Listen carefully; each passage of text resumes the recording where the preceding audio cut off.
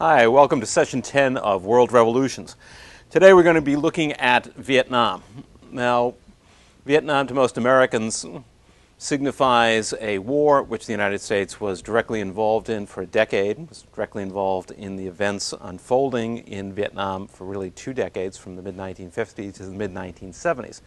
And we're going to look a little bit at that in the second half today in terms of the involvement of the United States. But that's really a secondary issue for us. What we're more concerned with here is, of course, what are the roots of revolution in Vietnam? What is the significance of this revolution? It is significant particularly because it comes to typify third world revolutions in the second half of the 20th century. We're going to see a blending of both anti-colonialism. This is a society that is actually under colonial rule at the time this revolutionary movement begins. It blends elements of nationalism and elements of social revolution based, again, on Marxist precepts. So we get a variety of different factors involved here, but especially this issue of anti-colonialism, of fighting to throw off colonial rule. That is certainly the main focus of the early stages of the revolution and becomes an abiding concern of people in Vietnam. What we're going to see in the first half today as we look at the historical background, that this concern with foreign domination and throwing off foreign domination and forming a nation of some type has a very long history in Vietnam that stretches back really 2,000 years in terms of the attempt to form a separate entity known as Vietnam in Southeast Asia and to throw off foreign domination, which comes in a variety of forms, both in this very early period and later in the 19th century with the coming of the French. But before we do all of that, let's take a brief look at this map I have here, just so you get a sense of Vietnam. I guess it almost fits on the screen. And this, of course, is Vietnam running along this outer track here along the Gulf of Tonkin, as you can see. And generally speaking, it is about here that one would normally distinguish between northern Vietnam and southern Vietnam. This becomes significant not only in the contemporary period when Vietnam was temporarily divided between North and South, but actually through much of its history there have been regional differences between North and South. As we will see, several different empires are created, and initially those empires tend to focus in the northern part of Vietnam and then only later in the south as well. And one of the ongoing efforts of people in Vietnam down through the centuries has been to create a single unified nation or society, and that was a relatively long time in coming, even though there are tremendous efforts made down through the centuries to resist foreign domination. And the key to foreign domination through most of Vietnam's early history is China. We see that Vietnam is a border neighbor of China, and it is the Chinese who long dominate Vietnam and against whom the Vietnamese will fight to establish an independent society. We'll see how that comes about as we trace these historical roots. Now, the Vietnamese people are technically a Mongolian people. They are part of the Mongolian tribes that dominated the far northern reaches of the Asian continent, eventually spread down through what is modern-day China. So that is their direct ethnic historical root, if you will. However, through their early history, they were largely considered to be a part of the Chinese empire as it was first forming. Indeed, the first effort to form an independent society, an independent dynasty, aside from what was forming in China at this time, was carried out by a Chinese general named Tru Da. In 208 BC, he led a rebellion against his own Chinese masters in an effort to create a separate state called Nam Viet, which meant the southern Vietnamese. And what he meant by southern, this was actually occurring in the northern part of Vietnam that I just showed you. Why he would call it the southern Vietnamese, it's because they are south of the main body of China itself. So there is this very early effort, 2 centuries before the birth of Christ, to actually create an independent Vietnam, carried out initially by a Chinese general. However, that effort is very short-lived, and Vietnam is quickly absorbed into the expanding Chinese empire once again and becomes essentially a province of the Chinese empire. However, this early effort marked only one of many attempts to assert Vietnamese independence.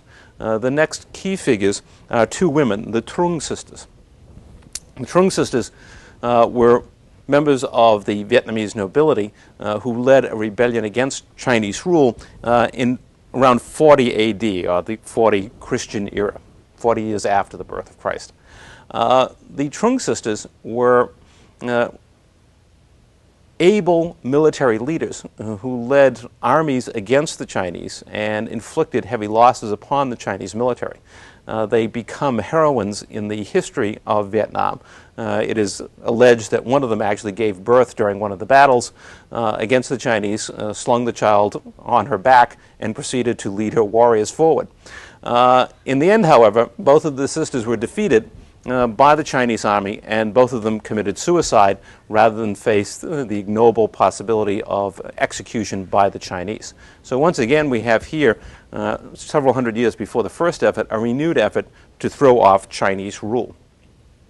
The third such effort comes under the leadership of another woman, Tru O, who in 248 led yet another rebellion. Again, a young woman who was convinced that Vietnam deserved to be independent, deserved to create an independent dynasty of its own. She's looked upon as the Joan of Arc of Vietnam, a young maiden who again sacrificed her life in the effort to throw off Chinese control. And she sacrificed it again by committing suicide after her efforts were defeated by the Chinese as well. So we have this tradition that begins to form very early on in Vietnam's history of struggle against foreign domination, and specifically against China. Finally, under this man, Dinh Bo Linh, an independent nation is created. We shouldn't really call it a nation, independent dynasty or empire if you want.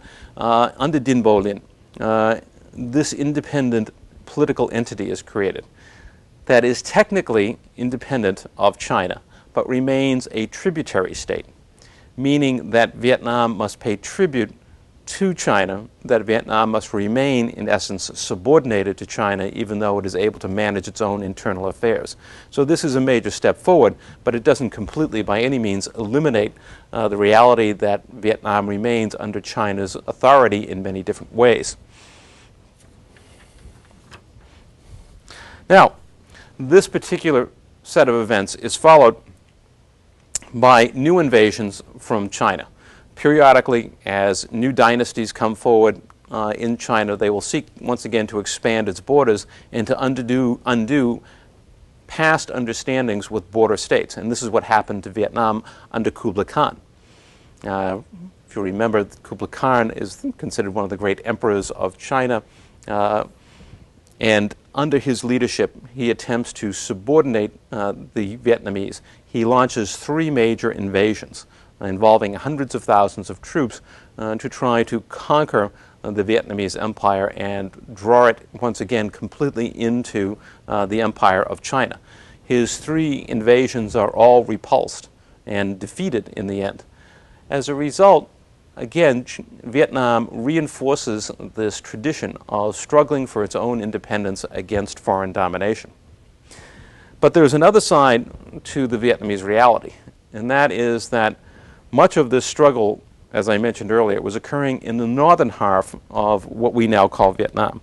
If we look at this map again for just a second, much of what's been going on are struggles in this part of what becomes Vietnam in the end. This southern part of Vietnam was an independent empire known as Champa.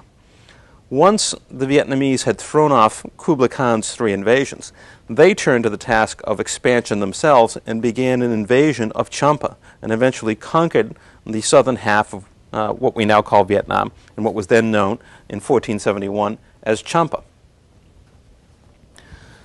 However, in doing so, and finally creating a unified empire, by this conquest in 1471, the Vietnamese also severely weakened themselves, and as a result were unable to resist yet another attack from China, in this case by the Ming dynasty, the successors to Kublai Khan.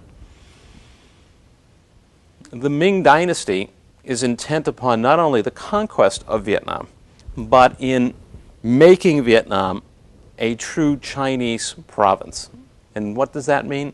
It means banning, for example, traditional Vietnamese dress. It means banning the teaching of the Vietnamese language. Instruction, training was to go on in Chinese.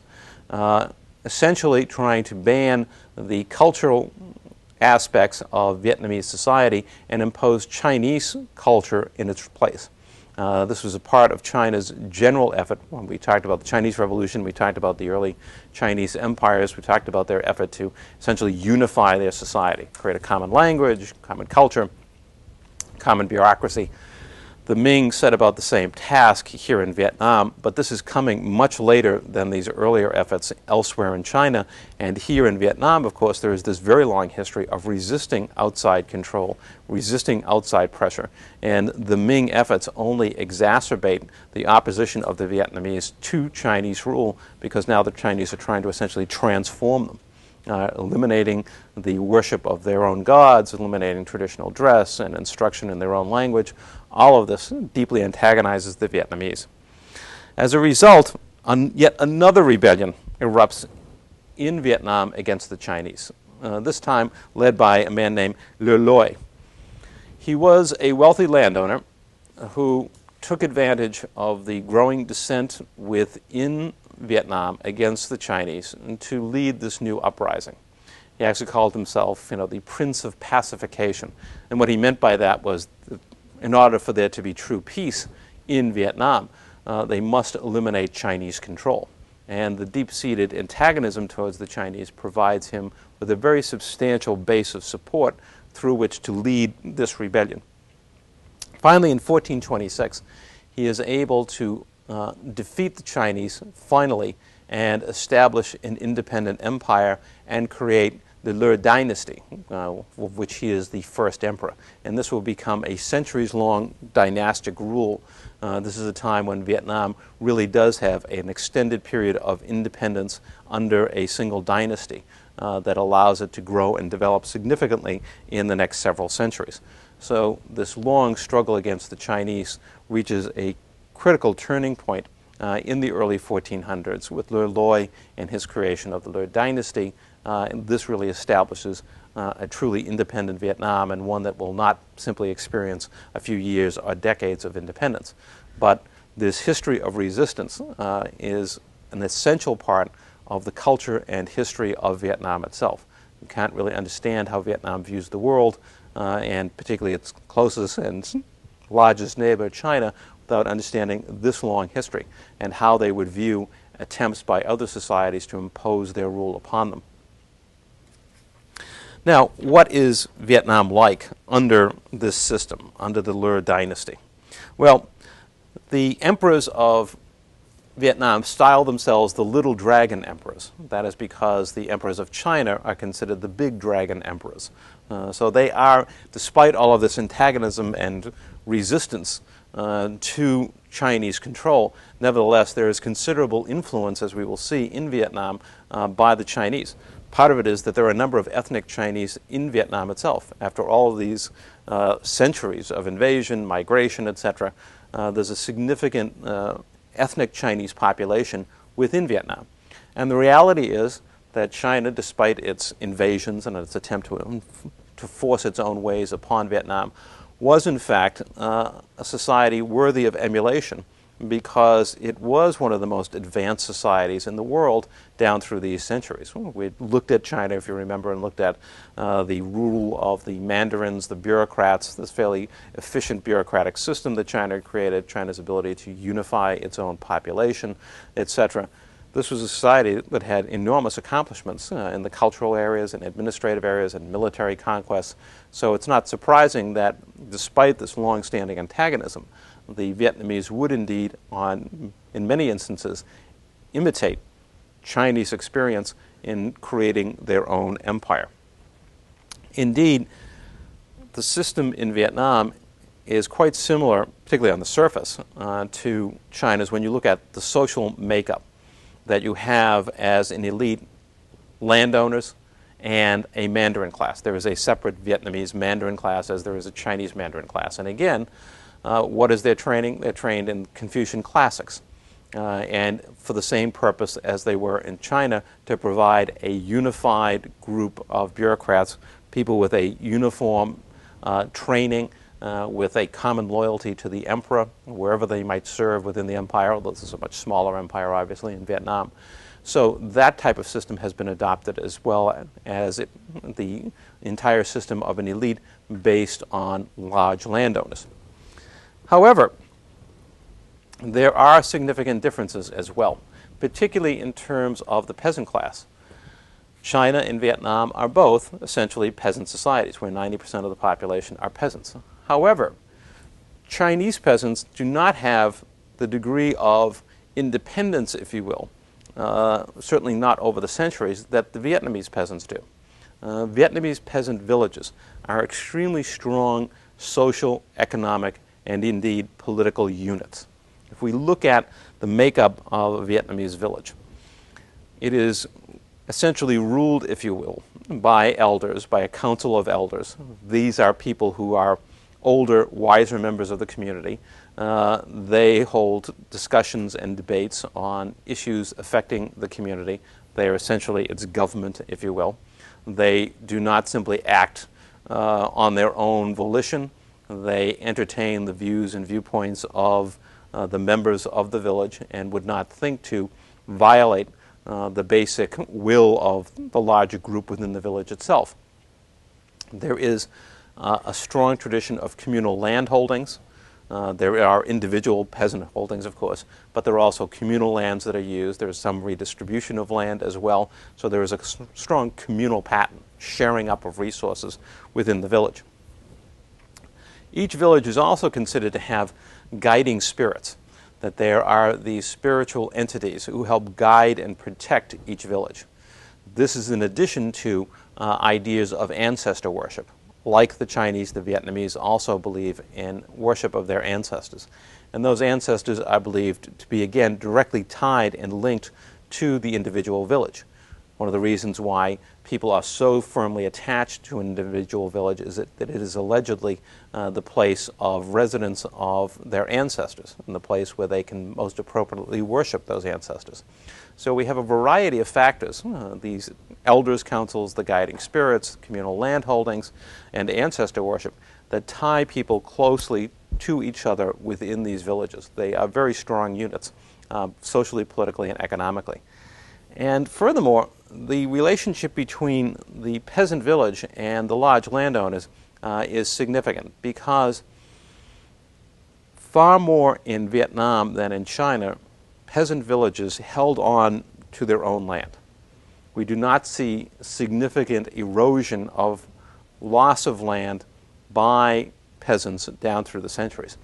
Part of this may be explained by the relative instability in Vietnam. Remember, there is this long history of invasions from China, fighting off the Chinese, trying to create a dynasty, and as we'll see in a couple of minutes, even after the Le dynasty is created, there is still a fair amount of instability.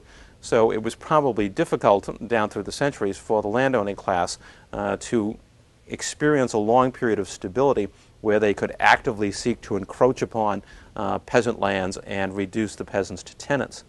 Instead, well, there are large landowners. They are not on the order of the ones that we see in China. Instead, much of what they gain in terms of resources has to do with the collection of taxes, feudal dues, from the peasants on behalf of the empire. So much of what the landlord gets is not peasants working on his land, working as tenants for him, but rather resources that he is empowered to take from the village in order to support the empire and, of course, support his own needs. But this means that you don't have nearly the control that a large landowner does over peasants who are simply tenants on his land, and whom he can remove at a moment's notice. The relationship between the landowners and peasants was frequently contentious, and the peasants did not hesitate to challenge a landowner who was trying to extract unusually large amounts of wealth from their village. And this, in turn, creates a certain triadal relationship between the emperor, the landowners, and the peasants. The peasants normally would appeal to the emperor's government, through mandarins, etc., about the inequities imposed upon them by the local landlords. Now, the emperor, well, he is obviously much closer in terms of status and power and wealth to the landed elite, is not disinclined to respect and respond to many of these protests against the landed elite.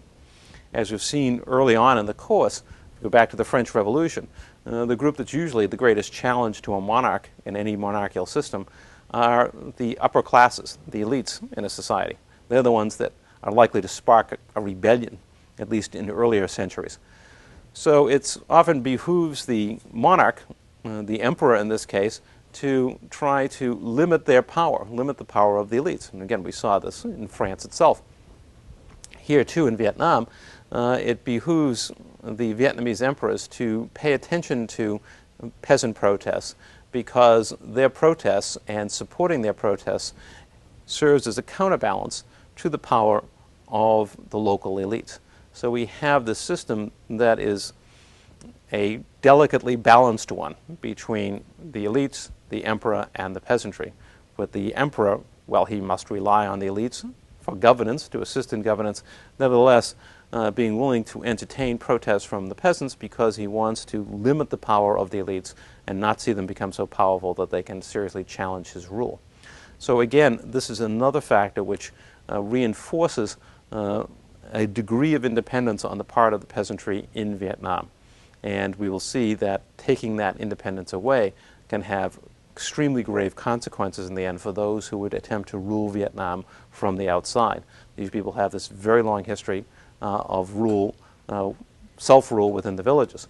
And their ability, even with the emperor, at times to essentially disobey orders that they feel will cause disruption within the village. In other words, an order comes down through a local mandarin, and the villages, well, they will feel compelled to obey the most stringent and the most important orders, will at times fail to enforce those orders that they feel would cause disruption within the village. So we've got a good deal of independence on the part of peasants. It's not to say that they're not at the bottom of the power and economic rungs on this ladder, but nevertheless, they do have considerable leeway to act to protect their own interests within this system. At the same time that these relationships exist, there is another reality, and that is that down through the centuries, despite the creation of the Le dynasty, the dynastic rule of Vietnam was always problematical. There were inevitably challenges to the emperor's rule, even during several centuries of rule by the Le emperors. And instability was a not uncommon reality in Vietnam in these centuries. Periodically challenges to the dynasty. Vietnam at times was composed of 3 different dynastic systems. This was always a problem for emperors in Vietnam, and that was maintaining stable rule.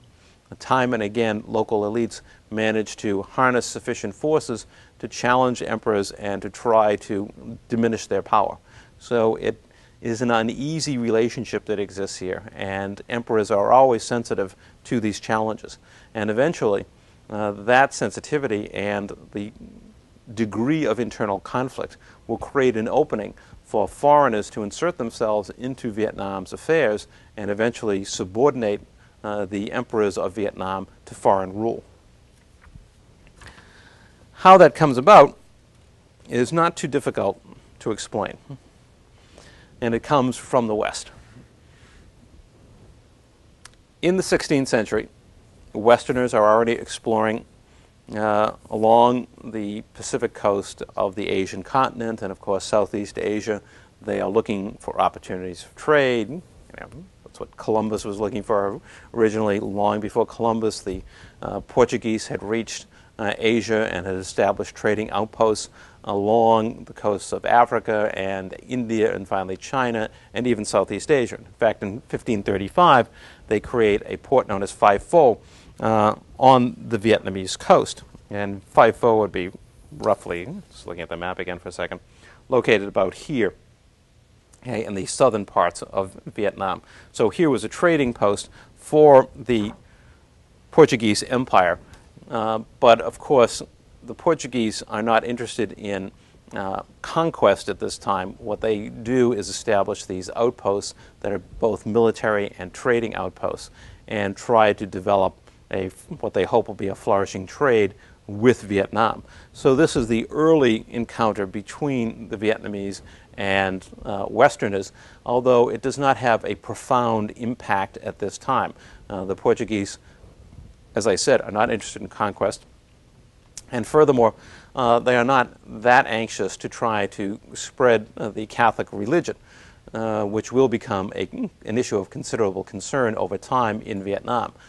So their presence is there, although eventually they found that trade in Vietnam was not that prosperous and not that much to their liking. They will eventually close down the port itself. But this is one of the early encounters.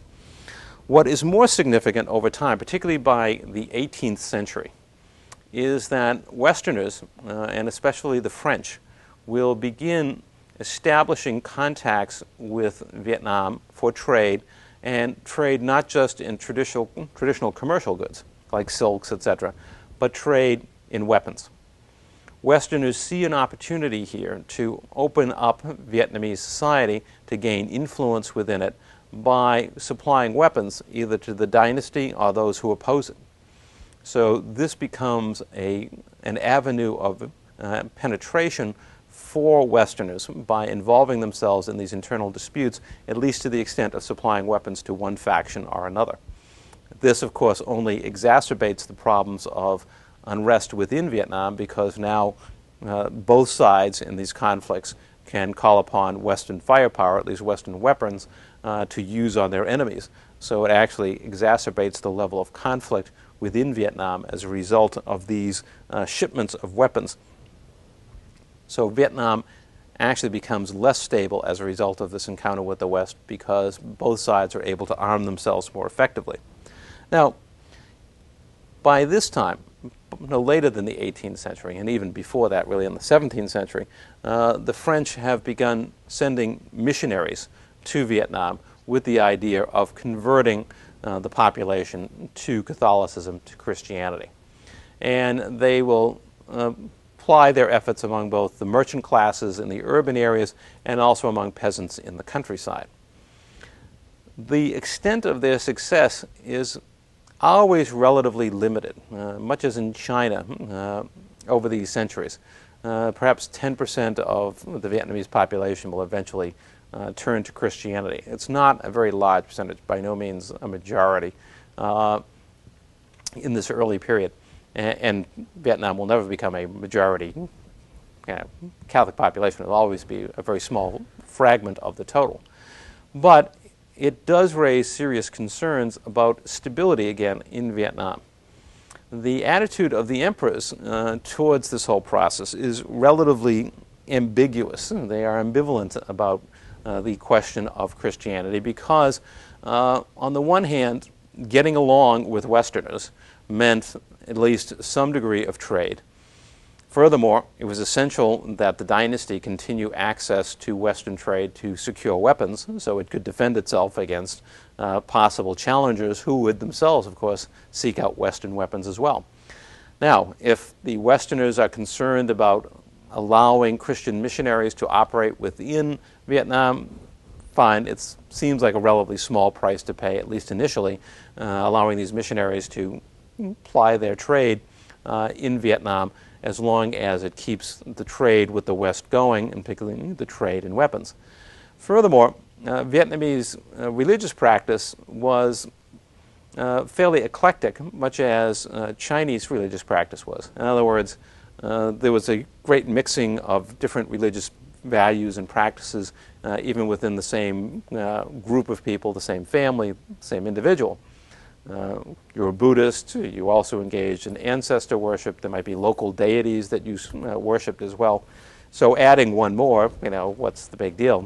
We just call it Catholicism and add their gods to the ones that we have. The problem will come over time when Christian missionaries want to insist, no, you don't understand. You see, you can't accept our God and the other 12 over in the temple there. There can be only one. Furthermore, that type of idea, that there was a single God to which everyone who would be converted would owe ultimate loyalty, raised serious concerns within the imperial system about loyalty to the emperor, because other religious beliefs, such as Confucianism, always reinforced the idea of the authority and legitimacy of the emperor. These Christian missionaries had no particular interest in supporting such an idea. In fact, since the emperor wasn't Christian, they had absolutely no intention of doing that whatsoever. So the emperors of this period, by the 17th, 18th century, are ambivalent about how they're going to treat the Christian missionaries. And there are periods when the missionaries are banned from Vietnam, and then periods when they're permitted to re-enter Vietnam, just depending upon the individual emperor who is in power at that time and how he perceives the relative risks and benefits of having Christian missionaries in Vietnam. These different issues of a Western presence, the question of Christian missionaries, and internal factionalism within Vietnam reach a crisis point at the end of the 18th and beginning of the 19th century. At the end of the 18th century, there had been, or I should say during the 18th century, there had been two contending dynasties, one in the north and one in the south, the Tran in the north and the Nguyen in the south. Late in the 18th century, the Nguyen dynasty was challenged by this rebellion, the Tay Son rebellion, between 1771 and 1786. And the dynasty was successfully overthrown, bringing an end to this period of dynastic rule in the south by the Nguyen emperors. The last heir to the throne was this individual, Nguyen An,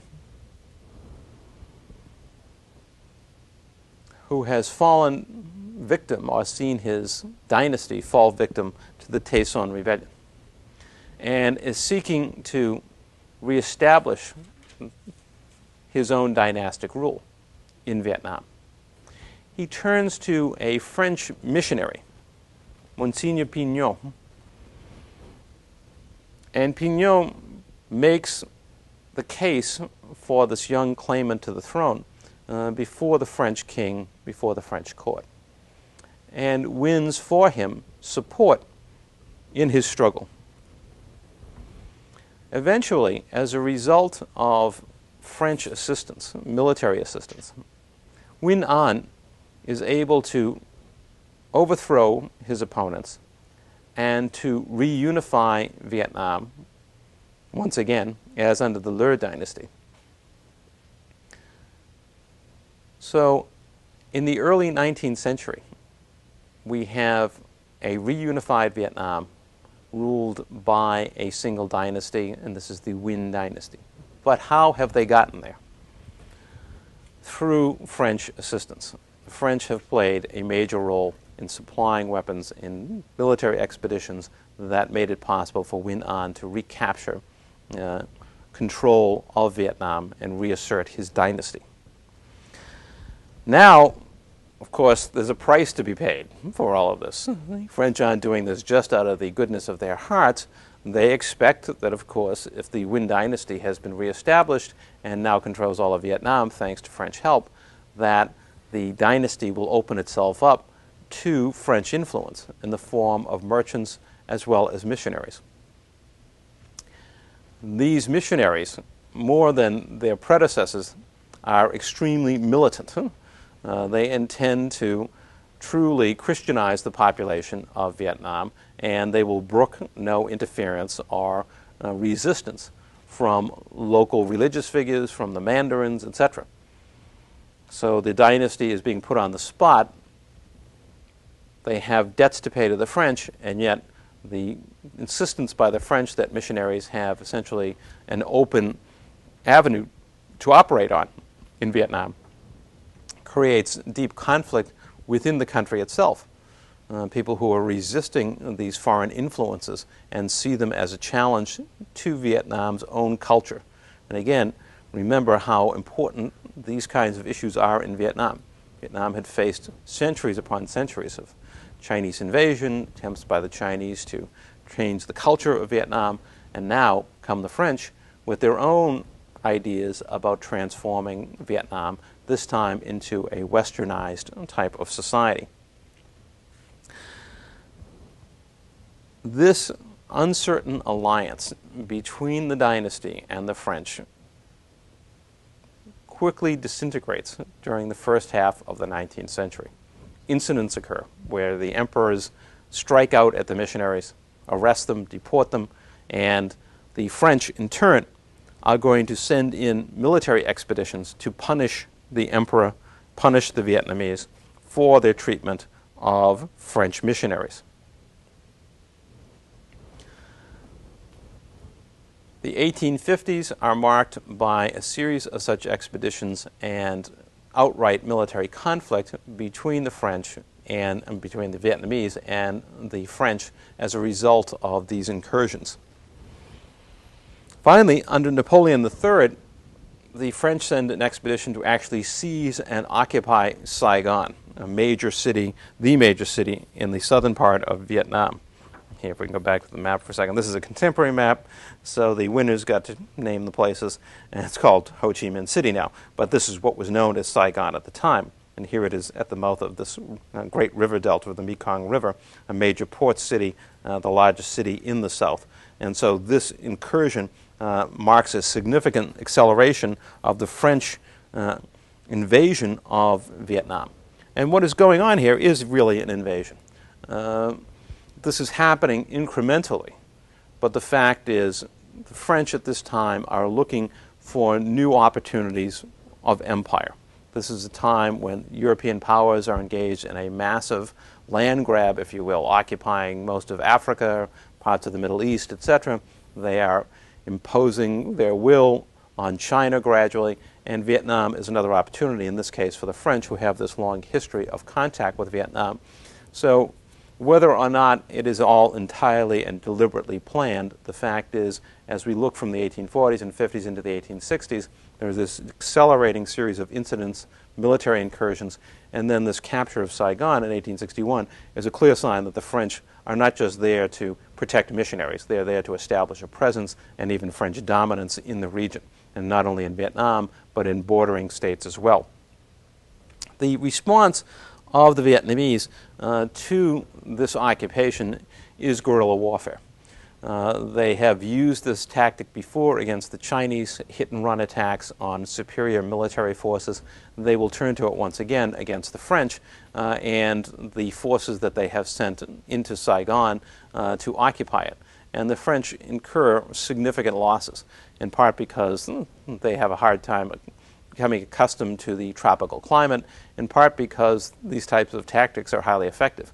Anytime the French try to venture outside of Saigon itself, they face military attacks by guerrilla forces led by local mandarins, by the local leaders of the imperial system.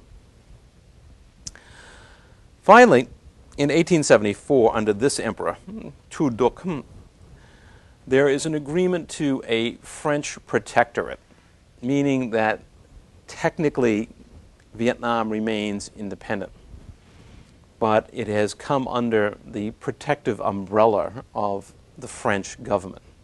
This is a little bit like the situation where Vietnam under China was a tributary state, that while yes, you still have some degree of power and control within your own country as a dynasty, but the fact is many of your affairs are subject to French intervention and French control, particularly foreign affairs, foreign trade, etc. And the French have begun establishing military outposts in Vietnam, particularly in the south, and essentially taking over segments of the country. So we have this incremental invasion again, and the declaration of a protectorate is just a way of trying to maintain a fiction that there is still a fully independent Vietnam. And indeed, the French, even once they've subordinated Vietnam entirely in the years ahead, and that will certainly happen by the 1880s, even then they will try to maintain this fiction that somehow there is an independent Vietnam. They will continue to have an emperor, a Vietnamese emperor, who they will appoint essentially one after another, throughout the second half of the 19th and into the first half of the 20th century to make it appear as if, well, Vietnam is still an independent society. It's just that the French are there on this civilizing mission to help westernize them, help improve their standard of living, which had little to do with what they were really about. But the reality is that by the 1880s, Vietnam has really become a colony of the French Empire. And there is little that the imperial government can do about it. One last desperate effort to restore the old Vietnam, if you will, the Vietnam of the emperors, comes in a rebellion led by the Mandarins. And again, this is logical in the sense that they are the trained bureaucrats, they are the administrators of the imperial system, and seeing how the power of the emperor has disintegrated over the decades of French involvement, they hope to strike out against the French and bring down French rule. And for more than a decade, from 1885 to 1896, they will attempt to lead a rebellion. They are able to harass the French to some degree, but they are unable to rally the kinds of massive support necessary to defeat the French. The French clearly have superior military force in terms of arms, in terms of a trained modern military, and the Mandarins, to counteract that kind of size of force and equipment, would need massive support from within the country. They are unable to secure that kind of support.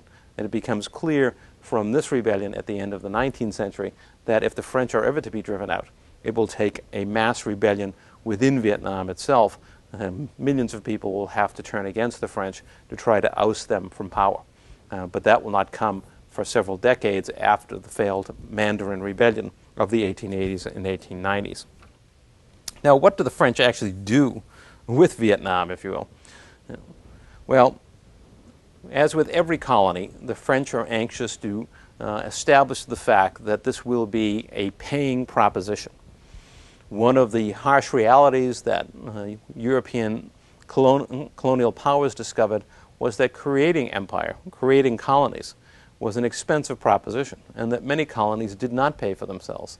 That imposing foreign rule, bringing over a military force, bringing over bureaucrats, became an extremely expensive proposition and often cost the government far more money than it could hope to secure from the colony. As a result, the French set about trying to create conditions which will allow Vietnam to pay for itself as a colony, so that the French can actually prosper from this situation. And the key to that is to create an export economy. Now, Vietnam was essentially, as we have seen, a peasant society with a peasant subsistence economy.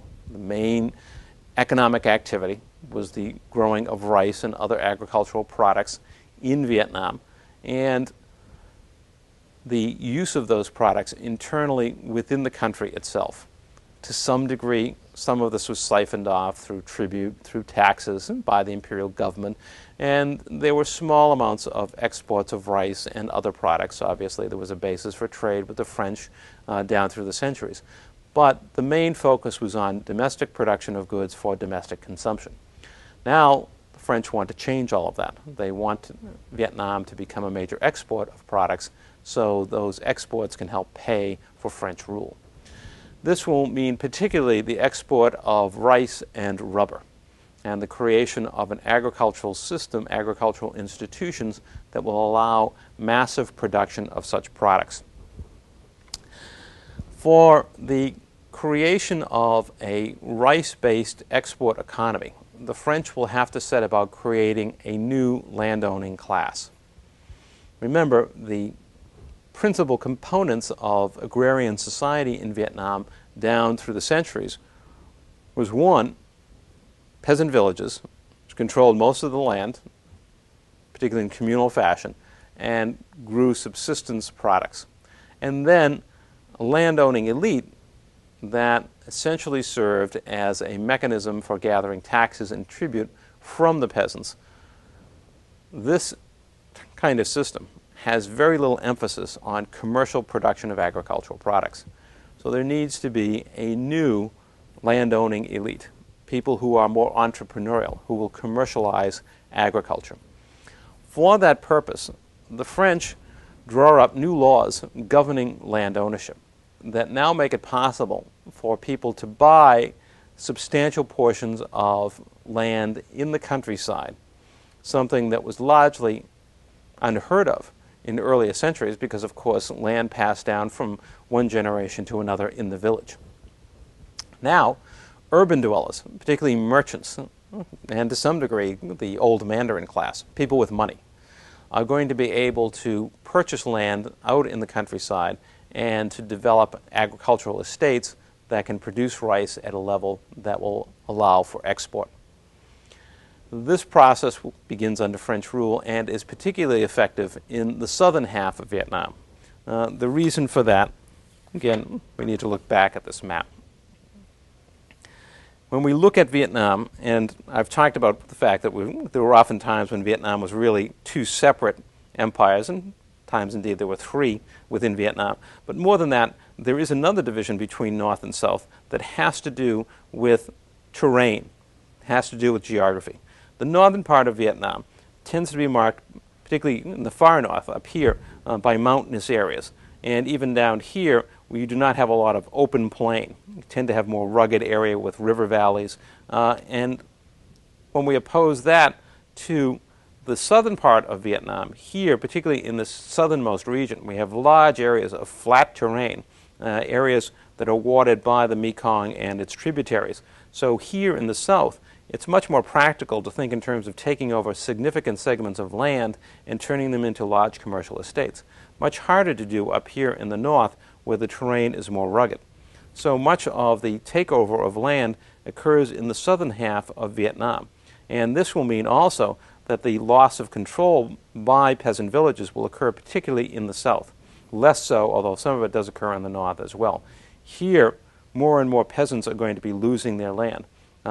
Over half the population then by the 1920s and 30s will be peasants without land, without access to sufficient land. Whereas before the coming of the French, the vast majority of peasants either had land or had access to land of one kind or another. So this is a vast transformation that is taking place, particularly in the south, and to a lesser degree in the north.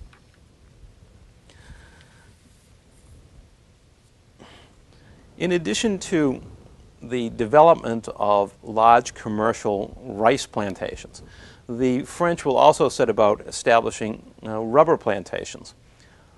Whereas most of the land that went to rice plantations was land acquired by Vietnamese or even some Chinese of, or Vietnamese of Chinese ethnicity, the rubber plantations, on the other hand, tend to be French enterprises. This is an area where Frenchmen come in directly and develop over 1,000 rubber plantations, again for the purpose of producing rubber for export.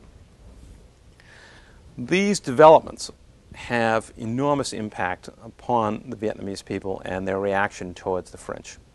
Aside from issues of nationalism, thousands upon thousands of peasants are losing land. And of course, when you lose land, you lose the village in essence. You lose the core of your social existence, as more and more of these people become simply tenants on large estates. And all of this occurs, of course, is occurring in very rapid order over a series of decades, roughly from the 1880s into the 1930s, which are only about a 50-year period where most of this transformation occurs.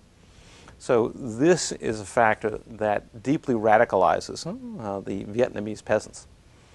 If it might be difficult for mandarins to rally a large part of the peasant population against the French in earlier decades in the name of restoring the dynasty, on the other hand, to rally Vietnamese peasants by the 1930s because of the massive loss of land that they had suffered as a result of French policies, that would be a much easier matter. And indeed, the restlessness of the peasantry because of this massive loss of land becomes a central fuel for revolutionary movements in Vietnam during the 20th century.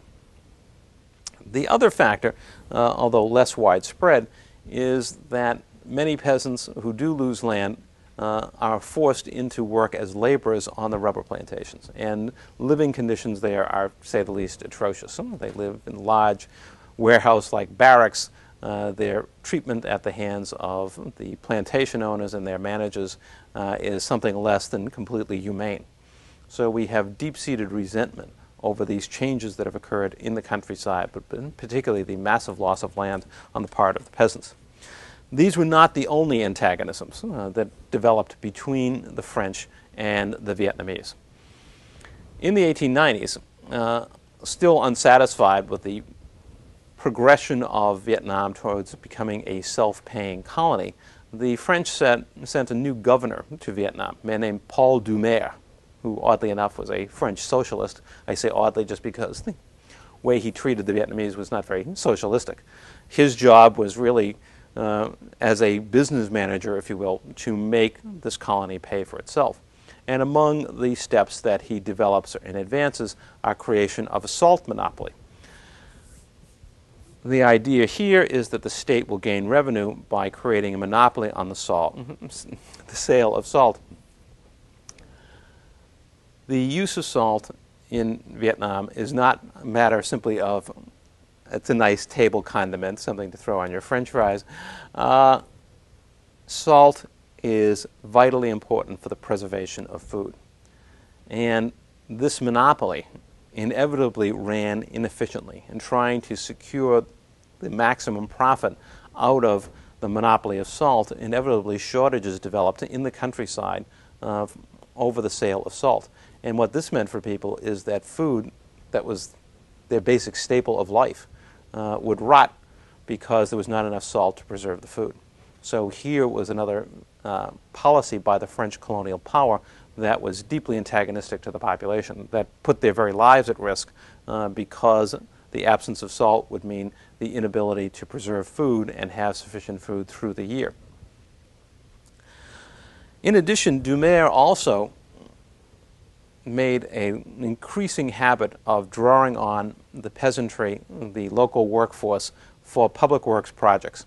And this was done essentially free of charge. In other words, you didn't get paid any wages for it. So this use of corvée labor, term we saw back in the French Revolution, of simply mass drafting of peasants to work on canals or work on railroads, etc., was another issue of deep resentment on the part of the Vietnamese people. So we have a system which under Doumer is becoming more efficient in terms of gaining more revenue and finding ways to get projects done without spending a lot of money, but it's also antagonizing the Vietnamese population ever more greatly. A further problem, but one that was not strictly of the French making, was the dominant role that Chinese merchants played in Vietnam's international trade. Remember, I talked about the long history of invasions by the Chinese, occupation, migration, meant that a significant number of people in Vietnam were of Chinese descent. And of course, with this long history up until the time of the coming of the French in the 19th century, Vietnam's trade was largely with China, through China, and therefore it was not surprising that Chinese merchants had come to dominate that trade. That remains true under the French. It's not something that they created, but it was simply convenient for them to take the existing merchant class, at least those involved in international trade, and continue to rely upon them to conduct that kind of trade. But this was a long-standing resentment in Vietnam, and the French do nothing to alter that reality. What it also says is that there are few opportunities for the Vietnamese themselves in terms of their own economy. Peasants are losing land, the Chinese merchants remain in place, and even those who receive a university education in Vietnam are finding it difficult to secure an adequate professional occupation. Now, the French do spend a fair amount of effort educating at least a small elite in Vietnam. This was a common practice not only by the French, but by the British and other colonial powers. Colonies are expensive enough as it is. You want at least some of the lesser administrative jobs. For example, provincial administrators. You go out into the provinces of Vietnam. You don't want to have to put a French governor in every Vietnamese province. You don't want, and of course each province has a series of districts. You don't want every district director to be a Frenchman. Too expensive. So if you can educate a number of Vietnamese, all the way from grade school up through university. You can use those people to handle these lesser administrative posts. And, of course, along the way, much as the idea of a Mandarin class for the dynasty, so too, for the French, you can indoctrinate these people, train them in Western ways, get them to think like Frenchmen, hopefully, and hopefully earn their loyalty as a result of this indoctrination. So there's a method to all of this that the French are engaged in when they get into the business of education for the Vietnamese. And again, it's very restricted. They're not really going to go out and try to educate the peasant population, the countryside.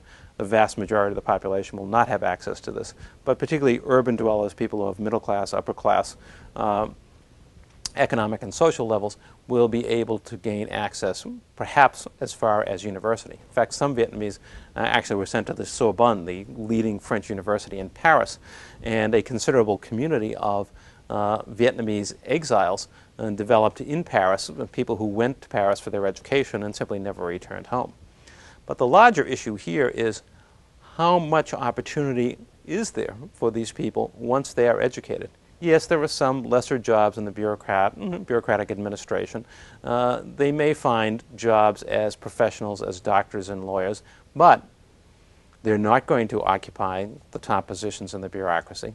Furthermore, if they are Vietnamese doctors or lawyers, the French want nothing to do with them. They'll have to try to find business among their own people, but they certainly will not be called upon by the French to play a similar role. What we have in the end is a large number of highly educated people for whom there are few, if any, economic opportunities. Chinese control international trade, the French dominate the military and the bureaucracy in general, the educational system. Where does one find opportunity? So you create what turns out to be a fairly volatile social class, essentially of middle class, to some degree upper class, particularly middle class descendants with university education but little opportunity. So this becomes another volatile group within Vietnamese society, along with the peasants who have so long resented their loss of land and their exploitation in places like the rubber plantations.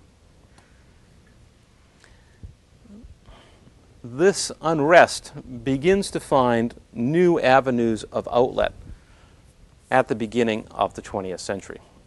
You remember, the Mandarins were unsuccessful in their effort to rouse and successful rebellion against the French, in part because their appeal to the peasantry was not very wholehearted, and because what they were asking for was the restoration of a dynasty which had already essentially capitulated to the French. Other appeals might prove to be far more popular. And one of the people who starts to make those appeals is this man, Phan Boi Chau. He was himself a Mandarin, had been educated in the old system. But he became convinced that to unseat the French, what Vietnam must do is modernize itself. It must focus its rebellion on ousting the French for the purpose of creating a modern nation. No more talk of, dynastic restoration. That simply wasn't going to happen. That did not have broad popular appeal. And in fact, there is this puppet emperor that continues to allegedly rule rule Vietnam, but of course it's at the behest of the French. The French are running the show. The emperor is just there, to be hauled out in public to show that, oh yes, there is still Vietnamese participation in their own governance because they have their own emperor. So this kind of appeal to dynastic loyalties is hopeless at the beginning of the 20th century. So he is among those who begin to propagate the idea not only of rebellion against the French, but of rebellion designed to oust the French and create an independent nation state and a modern nation. He argues that indeed we have to abandon the reliance upon classical education and the Confucian texts. We have to surrender these aspects of our past because they're no longer efficient. We have to organize a modern society, better educated, more technologically oriented. We have to accept the ideas of a modern nation state with a secular government, no more talk of a monarchy, an empire, a dynasty. We have to modernize for the purpose of getting rid of the French. Yeah, that has to be our appeal. So this is a dramatic shift, and he really can be considered the first modern nationalist in Vietnam. And indeed, he influences a number of different groups who will challenge the French in the years ahead and will use his ideas as a basis for their own movements.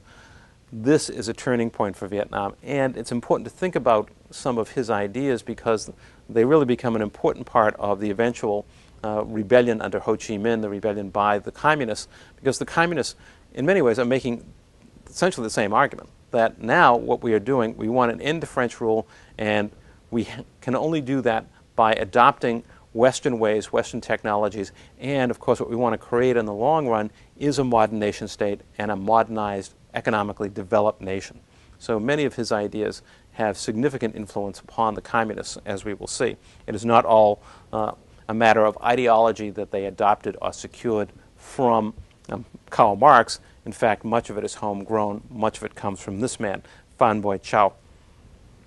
It is in 1904 that he creates the Modernization Society.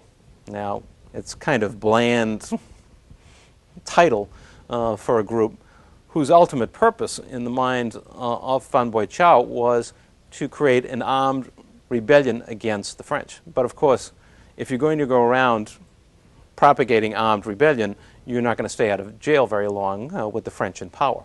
So this is an issue of essentially choosing a name and focusing on some issues that, at least in public, could be safely discussed about the need to modernize. Because, again, many of the older members of the Mandarin class, those who had fought the earlier battles, and many people in Vietnam still believe that in being anti-French, that meant restoring the traditional Vietnam, going back to the ways of the past, maintaining one's reliance upon Confucian education, etc. And this is the opposite of what he is trying to propagate. He's trying to tell people that the idea of using the classical system and going back to the traditional ways is simply will never manage to oust the French from power. It is not surprising that he will use the Modernization Society to build an alliance with the Chinese nationalists. Remember, in China, this is the time, this is after the turn of the century, remember the dynasty will fall in 1911, and it is the Chinese nationalists, the Kuomintang and the Sun Yat-sen, who will rise to power there. At this time, in the years leading up to the collapse of the dynasty, these two movements, the Kuomintang and the Modernization Society, have a lot in common in terms of their ideas. Sun Yat-sen has many of the same ideas about modernizing China, about throwing off foreign rule, although China is not technically a colony of any Western power. So there is a great deal of empathy between the two sides about these issues. What about the question of the long-standing antagonisms between China and Vietnam? Well, those can be put aside at this time because, of course, China itself is tottering on the brink of chaos. So the idea that China is any kind of immediate threat to Vietnam is simply out of the question, although the issue will come up again, as we will see later on.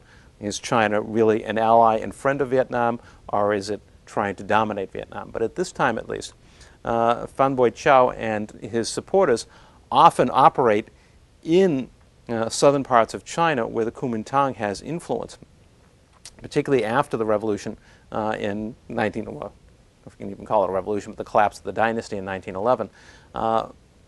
On many occasions, he will have to leave Vietnam, and his supporters will have to leave Vietnam, and they will go to southern China, a place where they can operate, where they can recruit followers, and where they enjoy a fairly positive response from the Chinese nationalists, who see them as brethren in terms of like-mindedness about the need to end foreign domination and modernize their societies.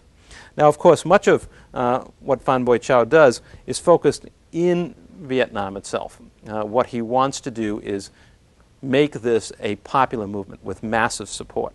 And to do that, he needs to win over not only intellectuals, but also local administrators, the provincial administrators who have their hands on the local population, are able to influence the local population. And one of the people he turns to is a fairly low-level provincial administrator, a man named Nguyen Sinh Sac. He was one of the sort of classic middle-class Vietnamese who had been trained as a bureaucrat to operate within the French system. Did not necessarily mean he gave his complete support to it. And because of this, Phan Boi Chau visits him at one point to try to convince him to join the side of the Modernization Society. At that time, when he visits, he meets Nguyen's son, a man named Nguyen Tat Thanh. And he tries to convince Nguyen Tat Thanh that he too should join the Modernization Society. However, Nguyen Tat Thanh is less than enthusiastic about this at this time. He feels that in some ways Phan Boi Chau is not even radical enough in terms of his goals. The two men will meet again, as we will see, some years later in the 1920s. And the significance of their encounters, both at this time and later on, we'll see as we see the evolution of the Vietnamese Revolution. But keep in mind this man, Nguyen Tat Thanh, and his early encounter with Phan Boi Chau. And both of them do share concerns about asserting Chinese Vietnamese nationalism and throwing off French rule, but they also differ in terms of how is that to be accomplished. They will meet again, and their ideas have profound effects upon Vietnam. Now, looking at what we've examined so far in the historical background of Vietnam. First of all, although it's difficult to call what we saw in the early centuries Vietnamese nationalism, because really when you talk of a nation state, it's really not until Phan Boi Chau that Vietnamese are talking about creating a nation state. But we can loosely call this nationalism that exists in Vietnam all the way back to the early creation of Nam Viet, all the way back to 200 BC, in the sense of the Vietnamese people having their belief that they exist as a common people, that they have the right to assert an independent society of their own. Although at this time and down through the centuries into the 19th century, that common identity and that society is to be focused on a dynastic system. And we saw that dynastic system created with some success by the Le dynasty, and then later on the rise of the Nguyen dynasty. Throughout this period, the commonality throughout Vietnam's history, even as there are dynastic struggles between North and South, and even as Vietnam faces a series of Chinese invasions and occupations, is this insistence on the right of Vietnam and the Vietnamese people to form and shape their own society independently of foreign domination. This is critical to understanding the events that unfold in Vietnam in the 1920s and 30s that we're going to be looking at in a few minutes. Without that perception, it is difficult to appreciate the essential quality of what happens in Vietnam, what kind of revolution this exactly is.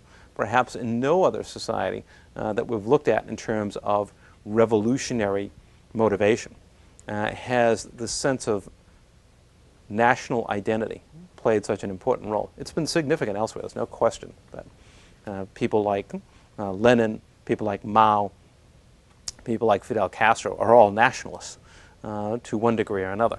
But the extent to which people have this common sense of identity, one that stretches back some 2,000 years before the revolution, this is really unique to Vietnam. The second legacy that is so essential to understanding what happens in Vietnam, and that comes out of Vietnam's long history, is this issue of the peasant village. The peasant village as this communal social unit with strong bonds among its members, in part economically based, because of the communal aspect of landholding, strongly based spiritually because of this belief in guiding spirits and ancestor worship, and the belief that indeed the village is the residing place of the spirits of one's ancestors, the guidance of the village by its elders, and especially the, call it, uniquely independent status of Vietnamese villages in regards to the rule of the elite and of a series of dynasties. Here is a situation where essentially it can be said, and was said in Vietnam, that, well, the emperor rules outside the village, but inside the village elders rule. In fact, because villages control their own land and largely have to pay tribute to landowners and to the dynasty, there is a great deal of fact in this that gives them considerably more leeway and power than they would have if, like many Chinese peasants, they had simply been reduced to tenants on the estates of the great landowners. This is a situation where they have far more economic power, where there is this long tradition and history of independence in dealing with landlords and emperors. It's not to say that these people weren't subordinated, but they had far more ability to impact their environment, to influence the political process, than did peasants in other societies. This needs to be kept in mind when we look at the unfolding of the revolution in the second half, because this is a powerful force waiting to be tapped by revolutionary forces. If you can capture the interest and the commitment of the peasantry, these villages are a powerful means of building support. And indeed, that's precisely what the communists will do in their march to victory. At the same time, there are legacies on the part of the French. Things that their colonial rule, as relatively brief as it was, because we can say, even if we take it from the invasion of Saigon, which is not the assertion of full control, that's 1861, and by 1954, French rule will be over. But even in that short period, they had tremendous impact upon Vietnam, both in terms of what they did to existing institutions and relationships in Vietnam and the new types of institutions and relationships that they tried to create during their time of rule. The first one is, of course, the issue of landlessness. As the French go about creating an agricultural export economy, especially in the South, they devastate peasant villages. They take a society in which, again, the vast majority of people in the countryside had some access to land, if not outright ownership, to a situation where most of them, particularly in the South, no longer have that. You can only imagine, we can only imagine, just how drastic this change was and just how much antagonism was created between the peasant population and French rule, taking on this seemingly independent set of village units and depriving them of land, and if not all of their land, then substantial portions of it, and impoverishing them. At the same time, beyond what happens in the countryside, there is the reality of what happens to the middle class. Yes, educational opportunities are created for them, even university education, but in the end, economic opportunities remain woefully limited. You have created a series of expectations with education that the French never intend on fulfilling. Foreign trade is dominated by Chinese merchants, the bureaucracy, the military, dominated by the French themselves.